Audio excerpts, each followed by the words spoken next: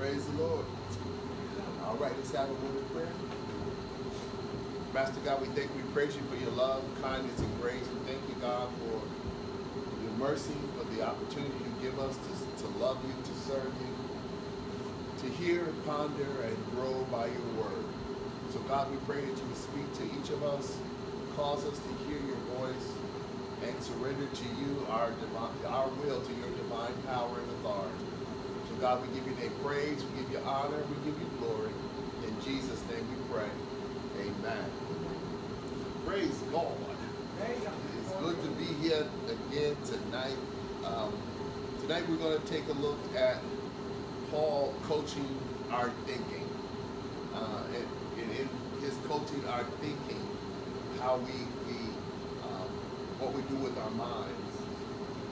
He encourages us, or he instructs us in how we ought to live and be led by the Lord Jesus. So let's go to Philippians chapter 2.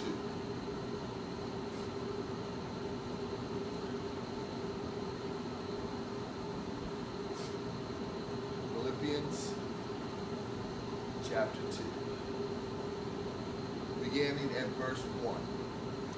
It says, therefore, if there is any consolation in Christ, if any comfort of love, if any fellowship of the Spirit, if any affection and mercy, fulfill my joy by being like-minded, having the same love, being of one accord and of one mind. Let nothing be done through selfish ambition or conceit, but in lowliness of mind that each esteem others better than himself. Let each of you look not only on his own interests, but also for the interests of others. Let this mind be in you, which was also in Christ Jesus, who being in the form of God, did not consider it robbery to be equal with God, but made himself of no reputation, taking the form of a bondservant and coming in the likeness of men. And being found in appearance as a man, he humbled himself and became obedient to the point of death, even the death of the cross. Therefore, God also has highly exalted him and given him the name which is above every name, that at the name of Jesus every knee should bow, of things in heaven and of those on earth and of those under the earth, and that every tongue should confess that Jesus Christ is Lord, to the glory of God the Father. Therefore, my beloved, as you have always obeyed, not as in my presence only, but now much more in my absence, work out your own salvation with fear and trembling, for it is God who works in you both to will and to do for his good pleasure. Do all things without complaining and disputing, that you may become blameless and harmless children of God, without fault in the midst of a crooked and perverse generation, among whom you shine as lights in the world, holding fast the word of life, so that I may rejoice in the day of Christ, that I have not run in vain or labored in vain. Praise God. All right. Let's go back and we're going to walk through this a little bit and see what we can find in here to encourage our life and our living. Back to Philippians chapter 2, verses 1 through 4. It says, therefore, let me see just 1 and 2 right now. Therefore, if there is any consolation in Christ, if any comfort of love, if any fellowship of the Spirit, if any affection and mercy, fulfill my joy by being like-minded, having the same love, being of one accord and of one mind. Paul is writing to the church at Philippi, and he's obviously not with them, because he's talking about how they did what he said when he was present, but now much more they do, and they need to follow his direction as he follows Christ. So he's not with them, but he is encouraging them and how they ought to live and what they should think. In chapter 1, he talks about not only serving God, being blessed by God, he talks about a willingness to suffer for God. He's saying that we should be willing to suffer. Now, suffer is simply giving your will over for God. It is allowing God to reign over your life, in that you submit to his authority, to his purpose. You give into who Christ is. So Paul is saying to us, we must be willing to suffer, to go through some stuff for the cause of Christ, to glorify him, to magnify him, to big up God. We ought to be willing to let some of our desires, to let our desires go and grab hold to what God desires for us. Totally different, totally counterculture to the world we live in. The world we live in tells us to go for it. Get what's going to bless you. Do what's going to make you happy. Handle your stuff. You know, you only go around once. Get all that you can get. It don't matter what you do as long as you get what you want and you're happy.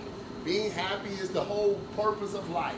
It gives us the total opposite, the antithesis, is that word, of what God is telling us. It pushes us away from God into really a mind of idolatry, where we become our own God, living to please and to glorify ourselves. And we've learned how to many times put Christian ease around it, put Christian language around it. But here, Paul is saying, no, you got to be willing to go through some things. You got to be willing to carry some weight if we're going to really be what God wants us to be. Who should or who can do such a thing? I mean, it's not easy to put yourself on the back burner and let other folk move ahead. It's not easy to take your will, your desire, what's going to make you comfortable, and put it on pause or delay it, so someone who you may not even like or don't like you can have their way and move forward. It's not easy to tell someone else, you go first in life and I'll wait. That's not an easy thing to do. So who can do it? In fact, most of the world is not even interested in doing it. If they find someone who's willing to say, you go first, the knee-jerk response or reaction to the world is, let me take advantage. Let me take all that you have. You're weak. You don't have the ability to stand. That's their knee-jerk reaction to a true Christian response. But that don't mean we're weak. That don't mean we give them everything that God has given us. It simply says that we keep our focus on the Lord. But who can do such a thing? Who can make that work? Paul gives us a list of some things. He says, therefore, if there is any consolation. Therefore, it says, be ready. In other words, he says, in the previous chapter, at the close of the previous chapter, he says, you got to be willing to suffer. You got to remember that what you've heard or watched me do, and now what you're hearing I'm going through. You got to be willing to go through some stuff. So therefore, it says, be ready to live and suffer for the cause of Christ, as you know is the example. Therefore, if there is any consolation, if Jesus, here's the test, y'all. If any one of these things is right, then you are not only qualified, you're called to be willing to suffer for Christ. He says, if Jesus has done anything for you, if there be any consolation in Christ, if Jesus has done anything for you, if Jesus has given you peace of mind and encouragement at any point in your life, has Christ ever done anything for you? Has he ever given you peace of mind? Has he ever encouraged you and got you through difficult times in a hard place? Has he ever done that? Been your consolation, your comforter, your confidant? Have you ever went to talk to him when you were going through? He was the only one that you could confide in. He was the only one that you could tell your story to.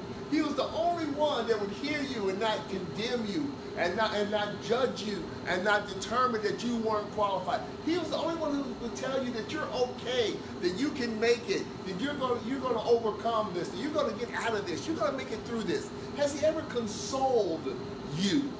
Has Jesus, if you have any consolation in the Messiah, has that ever happened? If so, the therefore is for you. The therefore is you need to be ready so that you can be willing to serve him and do what he's called you to do.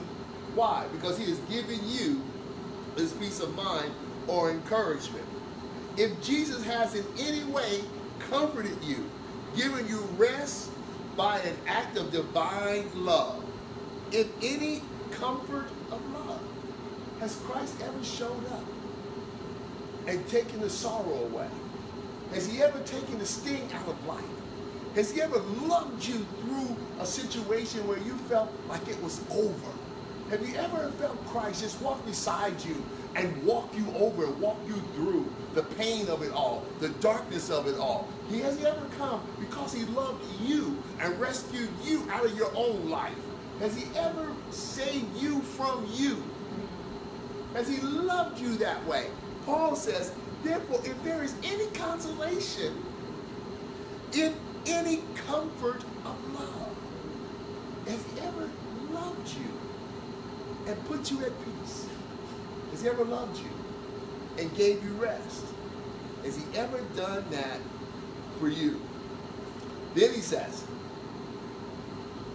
if any fellowship of the Spirit, if the Holy Spirit has in any way and at any time made the triune God available to you. Has the Holy Spirit at any time and in any way disclosed who Christ is to you? Have you ever had the Spirit remind you of just how big and how great your God is? Have you ever had the Spirit of God jump off the pages of your Bible, come through the lyric of a praise song, and remind you of how powerful and how awesome your God is? Philippians chapter 2. Have you ever had God, the Spirit of God, do that? Paul says here, if any fellowship.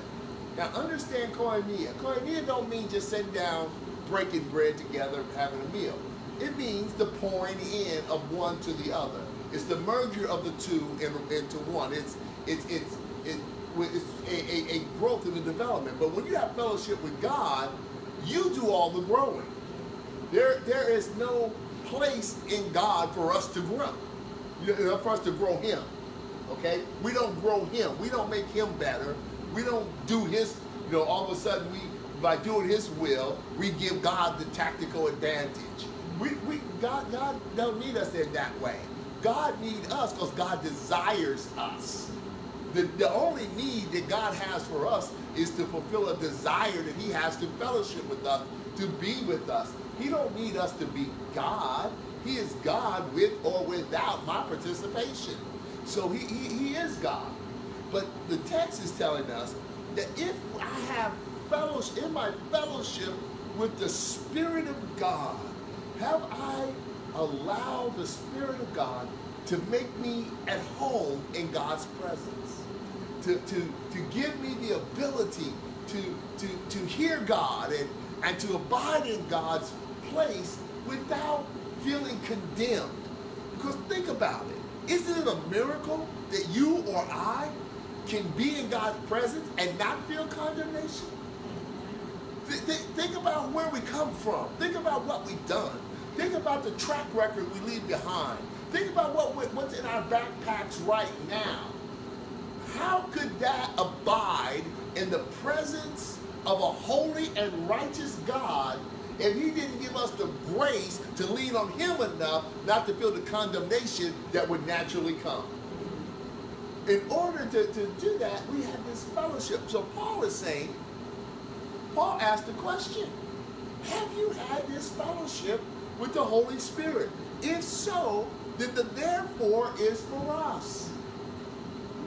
Those who have been consoled by Christ, those who have been comforted by his love, those who have had any fellowship at all with the Spirit of God, where we come to know God better and stronger, we have obligation to live our lives in a way that bring glory and honor to the Master, that we live to serve him. And then he asks if there's any affection or mercy. If you have in any way enjoyed the affection and mercy of God in your life, have you ever not received what you deserve? Has God ever held back judgment when you know you knew you was guilty? Has he ever loved you and gave you a gift that you didn't deserve? Has he ever extended to you affection that you know that you didn't deserve? You had denied him, turned your back on him, did something that might have embarrassed him or his kingdom, but he still gave you affection. He still loved you. He didn't give you what you deserve. He didn't give me what I deserve. Have we ever had that experience with God? That's what Paul is asking here. Have you ever had that? He's reminding us through these series of questions that, or pointing out these different things of relationship, elements of our relationship with God.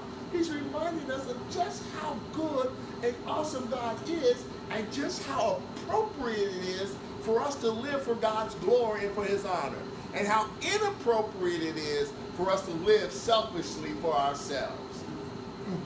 If we become the center of our living, the purpose for our lives not only are meaningless, is without purpose.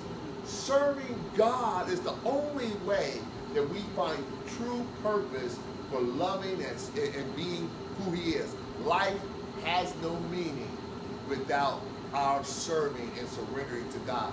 And what gives us permission to do that? How much God loves us. The relationship that we serve or we have with him. So Paul says, look, if any of that's true, if any of that is what it meets you, have you been consoled by God? Is there any consolation in Christ? Have you ever been comforted by his love? Have you ever met peace simply because he loved you? Have you ever had any fellowship with the Spirit of God where you were welcomed and allowed to abide in his presence with praise and worship without feeling the condemnation of who you are or what you bring? Have you ever had the experience of having God's affection and his mercy active in your life? Has that ever happened for you? He says, if so, then fulfill my joy by being like-minded, having the same love, being of one accord and of one mind. Paul encourages the body of believers here to unite together in their collective love for God and others. Paul encourages the body of believers to unite together. He says to them, fulfill my joy by being like-minded. He's given us a goal, a touchstone, a way to measure, monitor brain activity. What are we thinking? You see, there's a whole debate right now, and it's been going on in science versus metaphysical world. Is the mind the brain, or is the brain the mind? But Paul says, forget that. There's a mind, there's a spirit that's happening. It's not just what you do with your gray matter. It is the spirit that dwells inside of you, the mental capacity that you have to determine what is true and what is not, what is love and what is hate, what is kindness and what is evil, what is good and what is bad. You have that ability inside of you, your mind. So he says here that we ought to do what? Be like-minded, that it's good to live for God no matter what the cost. that it's good to give our lives to serve him, to offer ourselves up as a sacrifice to God. It is good. Paul says that we, the body, ought to be like-minded. That does what? Not only connects the individual to Christ, it connects us.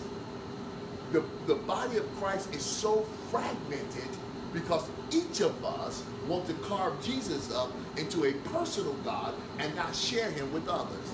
We don't have a personal Jesus. We have a personal relationship with Jesus. So when we come together, this relationship that we have unites us together. It pulls us together. And so he's saying, Paul tells us, be like-minded. That means that I can't fight with you. You ought not be condemning me. That we ought to find this place where we come together in Philippians chapter 2, verse 2 right now. We ought to come to this place where we're searching for the same Christ. Now, like-minded don't mean that we have to agree where every dot and every crossing of the T goes. That's not what like-minded means. Like-minded means we agree on purpose, we agree on mission, we agree on who Jesus is, and we agree on how we serve him. Like-minded. Jesus is Lord. Jesus Christ is the only way to God. That there is a triune God. The resurrection did happen, and it followed a sinless life that followed the virgin birth. That those things are real, and we come like-minded saying this is who Jesus is, and this is how we serve him, and this is how we glorify him. Like-minded. Now, do we drink grape juice for communion? Do we have communion every week, or do we have communion on once a month? Do we have it on Saturdays? Okay, we can talk about those things. But like-minded says we agree on who Jesus the Christ is and how he ought to be served in the living of our lives. Okay, that's like-minded. And he said that we ought to do what? Having the same love, the love that we see him express for Christ. Paul, the love that they see him express, but the love that Jesus expressed to us. So it is the same love that we have collectively. So we're bound by mind and spirit. We're bound by what we think and how we understand who Christ is, and we're bound together by this notion of loving him. That's why it is impossible, the Bible says, to love God and hate your neighbor. Because the way that we understand God is a collective love where we love one another as we move together. I cannot stay mad at you and be happy with God. I can't ignore you and just cross you out my life and just say, forget you, I don't care nothing about you, and do what? And still be committed to who God is. I'm committed to a flavor of God, but not to all of God. Now understand, what I just said doesn't mean that I have to be committed to you if you're abusing God and me. That's not what that means. It don't mean that I have to subject myself to your demonic wishes and your demon activities. I don't have to go there. What it says is that I'm in the posture that Jesus is in. Jesus has forgiven, and he extends a hand of reconciliation. But it's only, he's not going to come and make us reconcile. We have to be willing. So when I'm in that posture, you hurt me, you lied on me, you did something that crushed me really bad. My right posture is, I forgive you. I find the strength in God to forgive you. That don't mean I go back into the situation. But I am standing there saying, I'm willing to reconcile. That don't mean that reconciliation does not mean that it goes back to what it was. Reconciliation says that we will form a relationship on a different set of ground rules. We will form a relationship with a different set of rules. We're not going to act the same way we used to act. It's going to be different. That's why when we're reconciled to Christ, those who are truly reconciled to Christ don't act the same way. Because it's different. You can't say I'm saved and your life stays completely the same. Can't. Why? Because reconciliation says that the ground rules have changed and I come to you living differently in order to honor the new relationship that we now have. Good? You with me? Okay. So, having the same love. How do you do that? How do you have the same mind? Or what's the response of having the same mind and the consequence of having this same love? What is it? That we're on one accord and we're of one mind. We agree. We agree and we get along. We agree and we get along. I often have very short conversations. And anybody who knows me know I can talk a long time and I can have long conversations. But my conversation is usually very short when I have a church person who all they do is complain about church. I don't go to church because they're a bunch of hypocrites. My conversation is short. You see, because where we really need to start is why you go to church. Okay. Where we really need to start is what purpose do you have? And who are you really serving? Because if church people can convince you not to obey God, Come on. what do the devilish people convince you of? Jesus. So, no. Either we gonna obey God in front of devilish church people or good sinners. It don't matter. I don't care if sinners are better than some saints. It don't matter. We're going to obey God. And if God says that we ought to not forsake to assemble ourselves together, if God says we ought to come together and worship, then we find a place where we can do that and not excuse ourselves by saying the church is jacked up. Come on, Pastor. If the church is jacked up, if I had my shirt on backwards, Okay. my shoes on the wrong feet, Okay. y'all wouldn't condemn and talk about the clothes. Okay. You would say something wrong with Pastor. Okay. Is that right? Yeah. We're the body of Christ. Pastor. We're the clothes of Christ that the world sees. Yeah. So why then would we expect that when I condemn the clothes, I'm not talking about the one who's wearing them? All right. If we're the body of Christ and we can condemn Jesus, we're really talking about Christ. Hallelujah. If I condemn the church, I'm really talking about him. So Hallelujah. I ain't talking about Jesus, I'm talking about those fake Christians. Whoa, back up. Nowhere in the Bible does it say fake Christian, real Christian, body of Christ. It talks about carnal Christian, talk about people backsliding. But it doesn't say, it doesn't give me the right to go through and cherry pick what I think a good Christian is. We have the responsibility of living on one accord with the body. That takes struggle. You don't cut your nose off when it starts running. You catch a cold, your nose running, you don't get rid of it. You stub your toe in the middle of the night. You don't chop off your foot because your toe hurt. Come on. With the rest of your body tries to help the part that is struggling. That's what the body of Christ ought to be. When the body of Christ at Hope Church get a runny nose, the rest of us ought to be a tissue trying to help. We ought to be trying to, instead of condemning them, we ought to be helping them. That's just the way it ought to be. That's the way it should work. So Paul does something here that is interesting to me, challenging to me, and I pray informative to you. Paul ties his personal joy to the willingness of others to honor the presence of Jesus in their lives. He ties his personal joy to the willingness of others to honor the presence of Christ in their lives. Paul says here, fulfill my joy by being like-minded. See, we are also time trying to X people out of our lives so we can have joy.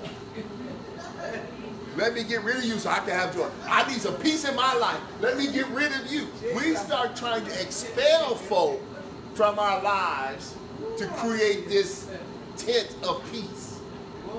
Paul says, I depend on you to make my joy full. I need you to be on one accord. I need you to be of one mind. I need you to think like this. Make my joy full. He ties his personal joy to others. Man, what a challenge. What a challenge. When we stop trying to get rid of folk and rather try to get them right or pray them through or pray them to the place where they can fulfill God's purpose in their lives, because that's how we get joy.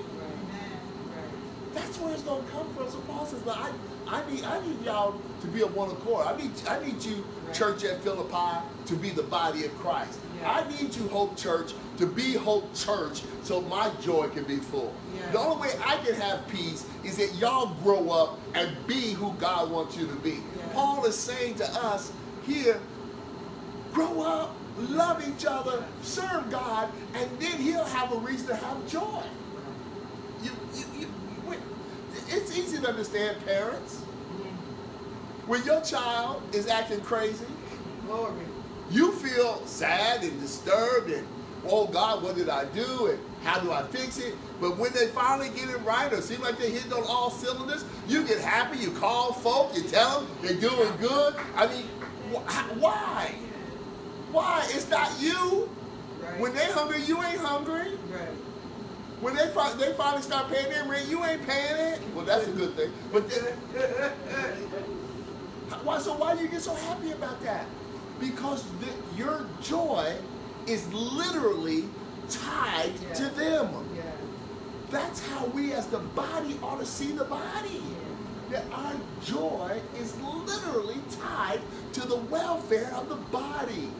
It's not, we can't just say that's the church, this is my job, this is my house. That's how the world lives. That's the church.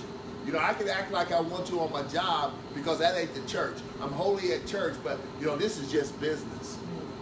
We don't have that luxury if we're really going to serve God, because who we serve and how we serve him. So our joy is tied to him, to the body of Christ. Let's look at verse 3. Let nothing be done through selfish ambition or conceit, but in lowliness of mind, let each esteem others better than himself. Let each of you look out not only for his own interest, but also for the interest of others. Now, this is a text that folks oftentimes just try to cut out the Bible. Come on. Because they're saying that's just not practical in the world we live in. That's just not how the world operates. If you live that way, people are going to take advantage of you. If you live that way, they're going to say you're depressed or you have low self-esteem. There's stuff that's going on with you. It's just not. And then we want to get that out of the way because we want to feel like we're keeping God's word, but we don't want to feel like we're being weak. And this here says that I can't be number one in my own life. All right. So it says, well, maybe this text is, we look for a more user-friendly interpretation. You know, we need another way to look at this, right? But I think Paul says what he meant. And he says, let nothing be done through selfish ambition or conceit, but in lowliness of mind, let each esteem others better than himself. Selfish ambition is don't be moved or motivated by desires to exalt or put forward or advance yourself. Right. Don't be moved or motivated by a desire to exalt, put forward, or advance yourself. Now I can hear it. But what about on my job? You know, I do a good job trying to get advancement on my job, trying to get That's what you was thinking, wasn't it? I'm trying to do a good job. I'm trying to be motivated and move forward on my job. And you mean I can't work? I can't do that? I can't show? No, that's not what this text is saying. The Bible, the whole conversation of the Bible tells us that we ought to do a good job, that we ought to render good work, that we ought to work as unto God and not as eye pleasers. So it tells us that. But what this is saying is don't do it for selfish ambition. In other words, when you do a good job, don't do it because you want the boss to see and pat you on your back, give you a promotion, or give you a bonus. Do it to honor God. See, everything we do in our lives should be God-focused. It don't say I can't do a good job. It don't say I can't accept the promotion. It says I need to, if I get the promotion, I need to be figuring out how to use that promotion to further honor God. But so all that we do should be focused to honor God. God should be the motivation. He should be that which moves us to act, to believe, to think, to talk. And so many times we leave God out of our day-to-day lives that we only include him when we're in trouble or in what spiritual matters, that we forget that every matter is a spiritual matter. Yes. Everything you do, everything I do, everything I say is a spiritual matter. And all spiritual matters belong to God, and all matters are spiritual. So we got to trust God. This whole separation of secular and sacred is man-made. It's demonic in nature. What it tries to do is carve out a place where God is not welcome. Come on, sir. We cannot have a piece in our lives where we tell God, this is off limits to you. This is secular. No. We serve God with our whole lives, and our whole lives ought to be motivated to glorify him. We're not working for a promotion. We ain't working for a bigger payday. We ain't those who work for bigger houses never find a home. They may get a bigger house, but they won't get a home. We can't see it that way. We have to have the place where what we're doing is motivated, is built to exalt God. Okay? That's why we do it. If you go to school so you can get better equipped to magnify God. If you work hard on your job, you get a promotion, use that promotion. Find a way to use it to do what? To promote and magnify God. It may mean you have more to give. It may mean that you can now find another person that you can bless and help. It may mean that you can help a student go to school, can't go to school. It just may mean that now you're in a position where you can get rid of some demonic practices on your job. Whatever it is, find a way to use what God has given you to what? Glorify him. Let God be the motivation and that motivates you and move you to action and not selfish ambitions. Don't do it for you. And he also said don't do it for conceit. And for a minute I thought that he was driving the point home by being redundant. But not really. You see, because deceit is slightly different. Motivation is I'm doing it for selfish ambition, but I may do that in the background. I may pull strings in the back. I may do some stuff, manipulate the environment so I can go forward. Nobody really know I did it, but I'm doing it. I know I'm doing it for me, and it's really selfish in nature. Conceit says you shine the light on yourself. You see pride and recognition. You feed your desire and lust for attention. I do it because of conceit. I do it because I think I'm all that. I want to show people I'm all that, and I want people to recognize I'm all that, and I shine the light on me, even if I only shine the light on the part that I think is all that. You with me? I only shine the light on the part that I think got it going on. So I ain't really conceited. I'm just showing people, what my strengths. If you bring in You know why you're doing it. Now, if you're showing people your strength so they can glorify God and be encouraged to develop their own strength to move forward, that's cool. If you're showing people your strength because you want them to see how good you are, how good of a prayer you is, and how good of a faster you are. If you want people to see how good you are, well, I'm a good Christian, and I'm a good talker, and I'm a good this, and I'm a good that. If you want people to see that and tell you how good you are and be impressed with you, then that's probably that word conceit. But if we're doing it for His glory and for His honor, if we're trying to encourage people, okay, if we're trying to encourage, that it is not invalid. It's right here in the Bible. But anyway, but if we're trying to do that to glorify God, then we're good. All right. Then he says, but in lowliness of mind, that each esteem others better, is that word better than himself. Now, if you just tell me, you know, be humble of mind and esteem others along with myself, I'm cool. You know, or just tell me, you know, pay attention to some other people sometime, I'm cool with that. But it's that word better, that kind of messed me up. But it's, I think Paul is telling us that in humility and modesty, we ought to seek to shine the light of attention on others. In sincere humility and modesty, we ought to shine the light on others. And the other that you shine the light on should not be a mere reflection of you. We should be like your kids, your family. Yeah. Or when you shine a light on them, you take credit for them. Okay. They're doing so good now, but I prayed so hard, child. They're doing so good, but I talked with them and had to teach them every night. Well, they're doing so good now, but you know, I had to get up every day and take them to school so they could learn and study. See, it's like you shine the light on them, but you turn it around. Come on.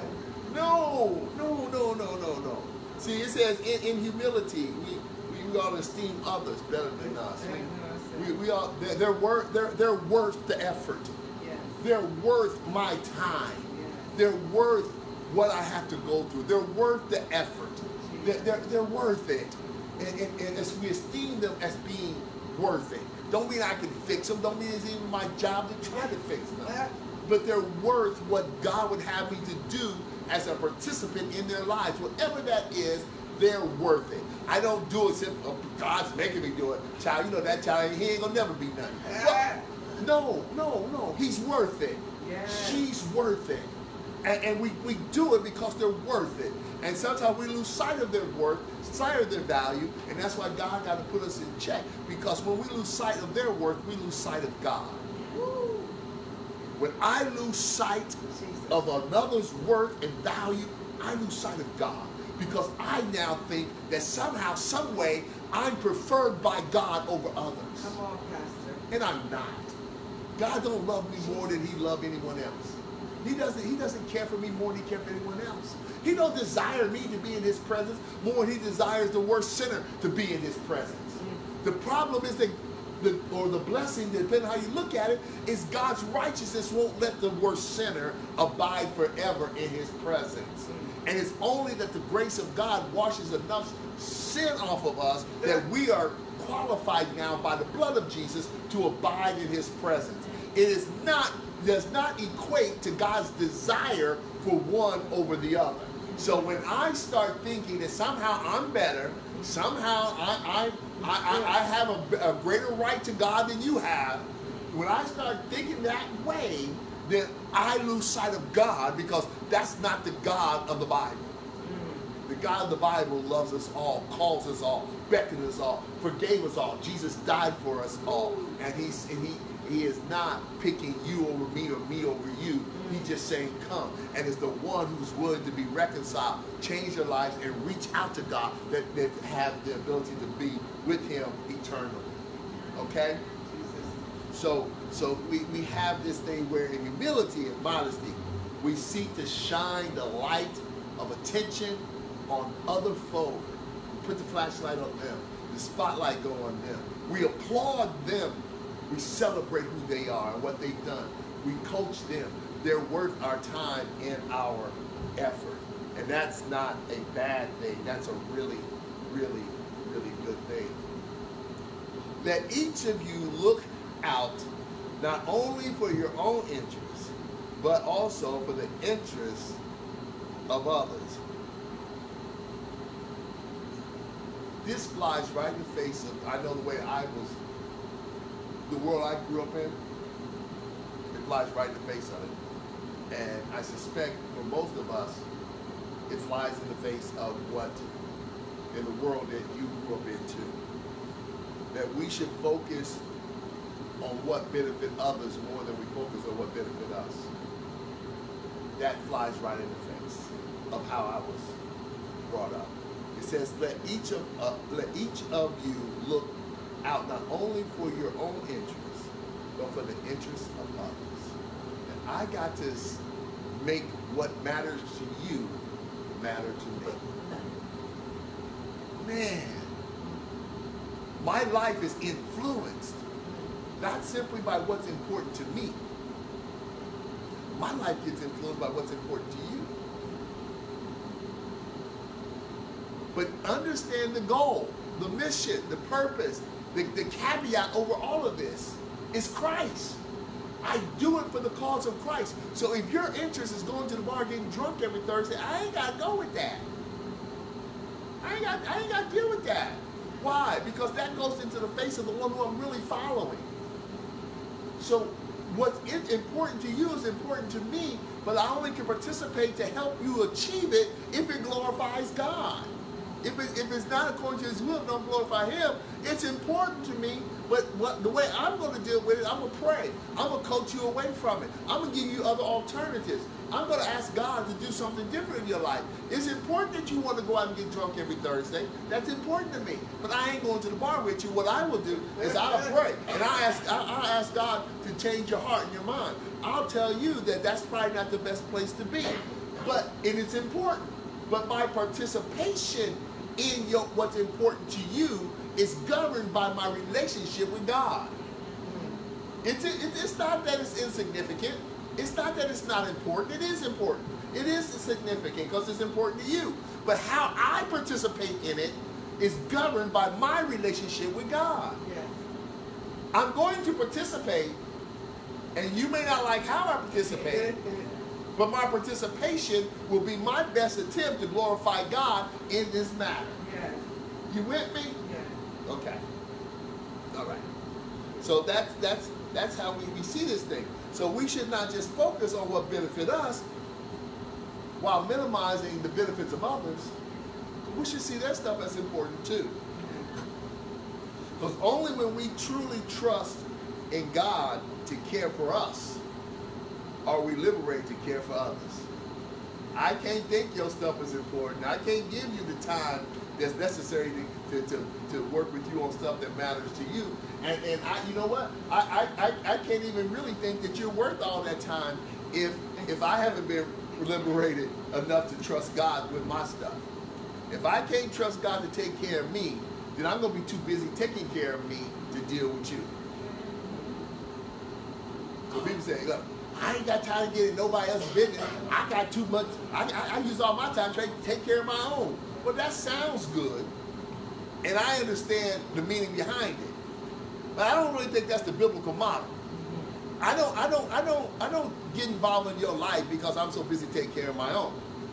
My involvement in your life really should be measured and monitored by my relationship with God, and my relationship with God tell me how I ought to be participating in your life.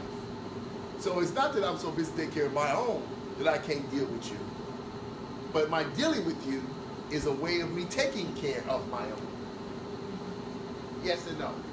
You with me? All right. Okay. Let's go to the next verse then. Let's go to verse 5. We've been through 4 verses, y'all. We covered a lot already.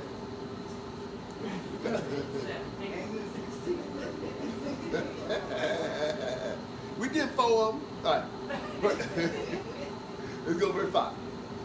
Let this mind be in you, which is also in Christ Jesus, who being in the form of God did not consider it robbery to be equal with God, but made himself of no reputation, taking the form of a bondservant and coming in the likeness of man. And being found in the appearance of a man, he humbled himself and became obedient to the point of death, even the death of the cross.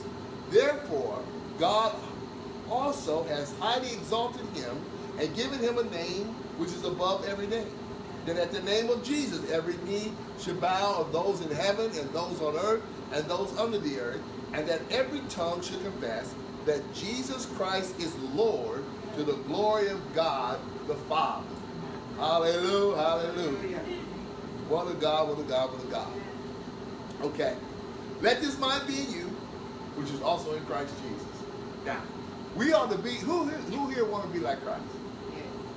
You know, we want to be like Jesus, right? We want to model him, be the image of him, be his image bearer, be his body in Christ. Now, but what Paul just told us up top is kind of hard, you know. He told us some difficult stuff. But what Paul has tactically and skillfully done is told us we ought to be willing to suffer. He told us what Christ has done for us and how he's worked through and given us understanding of how we ought to consider others and how we ought to surrender ourselves. And then he says, this mind that I just said that you ought to have, that's the same mind that's in Christ Jesus. What I just told you above is the image, the model that Christ presents to us, gives to us, and therefore if you want to be like him, then you need to pay attention to what I just told you and start doing that, because that's what he did. That's who he was and who he is in our lives. But what do you mean, Paul? Well, let's walk through what Paul just tells us about Jesus. Let this mind be in you, which is also in Christ Jesus, who being in the form of God did not consider it robbery to be equal with God. The mind of Christ is the one that Paul just told us about, the one of humility, the one of selflessness, not selfishness, but selflessness. That's what the mind of Christ is talking about. So Christ, Paul tells us right here, is in every way God. In every way he is God. He did not think it robbery to be, he didn't think it a scandal. He didn't think it unreasonable to claim divinity. He is in every way God. Yeah. But he did not live to build a great reputation for himself while on earth. Ain't that what it says? Yes. He did not what? Build his own reputation. Right. He's God, and he doesn't do God things to build a reputation for himself. Yeah. It's not that he don't do God things, but he doesn't do God things to build a reputation for himself. In fact, he tell folk, look, don't tell folk who I am. You go on, but don't you tell nobody. I just healed you, but keep it to yourself. Go to your family. Look, he didn't build this great, he wasn't about trying to build this great reputation for himself while on earth. So what does that say? He wasn't driven by selfish ambition. Ain't that what Paul just tells us? Don't be driven by selfish ambition. We can see that Jesus was not driven by selfish ambition, because one who was self-ambitious would have what? He would have showed everybody. He would call a big meeting and said, look, I'm going to heal these people. Y'all need to come see. He would look, bring your best offering, because I'm going to lay hands on somebody. He would have been holding up tent meetings and just calling fire down from heaven. Look, y'all, he would have been doing all kinds of stuff that he was capable of doing, right? But he did not do, because he wasn't here only for himself. He wasn't self-ambitious. So Paul tells us what to be like Jesus was. Don't go around trying to build this great reputation for yourself. It is for God and for his glory and his honor. Jesus didn't come presenting himself as the King of Heaven. He didn't come present himself as the Almighty, the All-Knowing, the everywhere present at the same time kind of God. He didn't come and say, he said, yes, he identified with God the Father. The Father and I, we are one. But he did not come, and his service was not, I am the great I am the Almighty God. He didn't come presenting himself that way, talking about himself that way. He came as the lowly servant. He came as the sheep, the slain from the beginning of the world. He came as the one who rode into town, not on a white charger, but a donkey.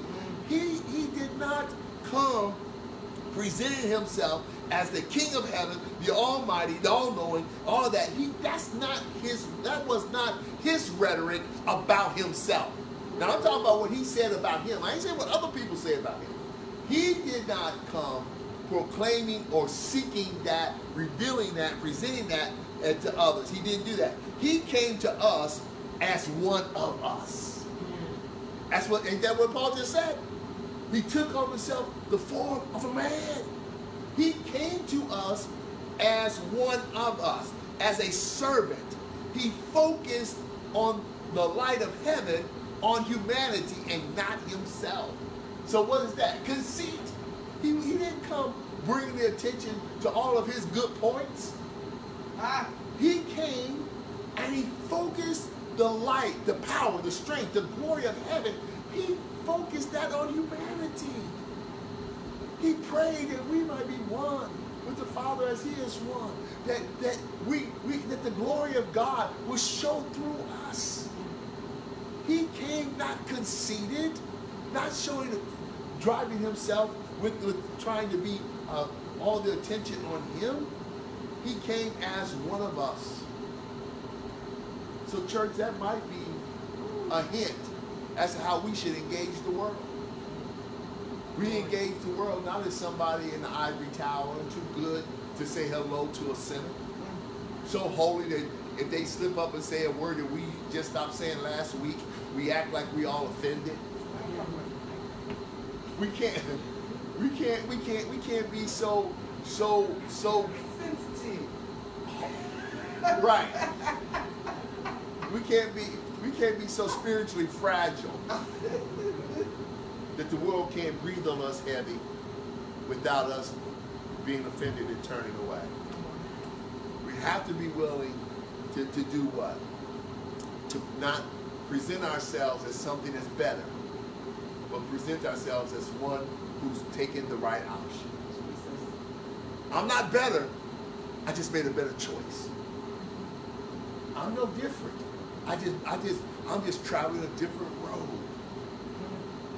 And that better choice, that different road won't let me do what you do. Yes. It won't let me go where you go. But it will let me come on your road long enough to tell you that you need to get on the road with me. Yes. Yes. You see, so that's where Jesus came as one of us, but he didn't sin like us. Okay. He came like one of us, but he did not offend the Father like one of us. He came like one of us, but he didn't start the journey the way we did. And so when we go to the world, we say, I'm here, but I ain't really, I didn't get here from the same place as you. You got here from a sin and desire, a selfish desire. I'm here in this moment from a selfless desire, trying to tell you about one who died for you. You see the difference? I hope you do. I pray you do. Jesus humbled himself and accepted the death of a cross, taking our curse upon himself. Is that right? He suffered death, even the death of the cross. Is that what your Bible says? So Jesus, he humbled himself and he accepted death. Death didn't overpower him. Death didn't impose itself on him. He accepted it. He accepted it because, you see, the world really can't make you witness. The world really can't make you go out there and engage with it. You have to accept the challenge to be the voice of God in the world. Yes. You have to accept that. So accepted this death on the cross. And what's that mean? That his focus and his concern was on the benefit of others. Yes. He did what he did. He accepted the death because it benefited us. Yes. That's different than how we live, ain't it? Don't we do most of the stuff we do, or don't do the stuff that we don't do because it's a benefit to us? Come on. How much of our lives do we really live to benefit somebody else? Ooh. How many choices do we really make with the full understanding that it's for somebody else's good? How do we do that? You see, but here we see that Christ, he makes this decision simply because he's focused on our concerns. And that's what Paul told us to do. Paul told us that we ought to esteem others what? Better than ourselves, worthy of our time, worthy of the effort, that their stuff matters, and we ought to see that, and we ought to focus or pay attention to their interests and not just our own. Glory. And that we see that's exactly what Jesus did here. Why did you do that, Jesus? Because Jesus was following his mind. Let this mind be in you, which was also in Christ Jesus. Right. Jesus was following this mind, this divine mind. And that's why Paul says, put that mind in you so you can do this stuff. You're not going to do it if you don't turn your spirit in that direction. Glory. If I don't turn my spirit in that direction, I'm going to live like the world and call myself holy. I have to turn myself in that way so I can live for God. And I can, because Jesus, what? God exalted him. Because he did and he lived the way he did on earth, Paul says that God exalted him and gave him authority over all. Why is this world rocking our knots? Why is this world so hard to us? Why does the church seem to be losing ground? Because we done lost our minds. We lost the focus on Christ. I ain't saying we're crazy. That's not what I'm saying. I'm saying we've lost the focus. That we're no longer focused on Christ and living our lives the way he lived. Living our life for his glory and his honor. And when we don't live that way, God can't exalt us. Jesus. The exaltation comes as we follow Christ. Then he exalts us. Why was Enoch, right? Why was Enoch taken? What was the testimony? He pleased God. He believed God. He pleased him. He trusted. He was taken. Why? Because he believed God. He was taken because he believed. He pleased God. Exaltation comes as we please God. How we please God? Paul just told us, let this mind be in you. Stop living for selfish gain. Stop being conceited. Think other people are worth it. See the worth and the value in other people. Give yourself for the good of others, and don't just live selfishly for your own benefit and for your own good. That's hitting the down button. When I live selfishly, I'm getting on the down escalator. I'm not being exalted. I'm pulling myself down.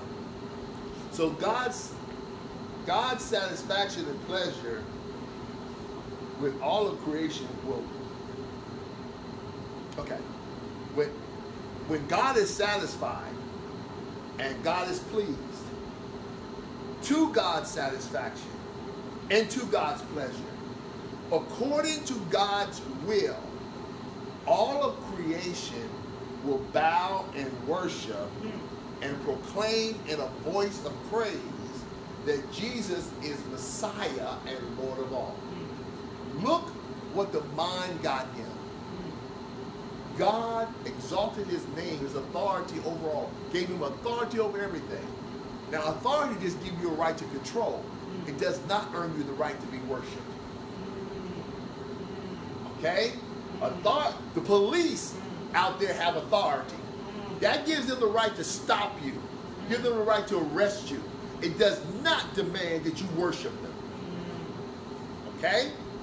So God gives him authority, a name of authority, where this whole earth will have to recognize his authority. And because of who he is, this whole world will come, some much too late, will come to a place where they will worship him. They will bow down and worship, and they will proclaim with a voice that Jesus is Messiah and Lord of all. Do that now, and let's help others do that now by having this mind of Christ active, alive, and living in us.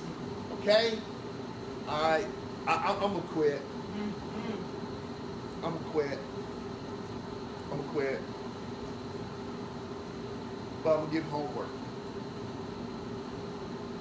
Because all I was going to do is I was going to read verses 12 through 16. And then I was going to ask one question and open the floor. So I'm going to ask one question. Write the question down, remember the question, and then spend some time thinking about it, praying about it. The question is this.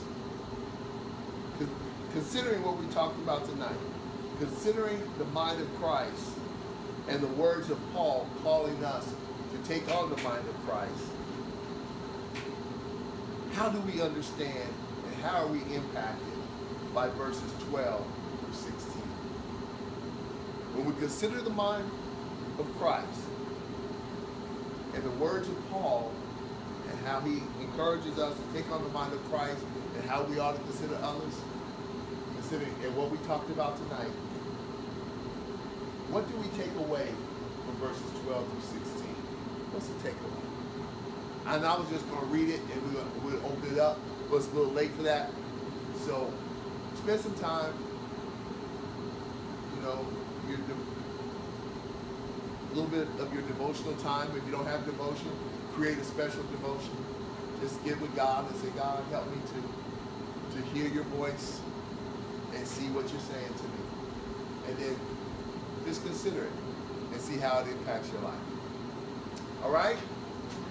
Questions, concerns, thoughts? All right, come on, let's pray.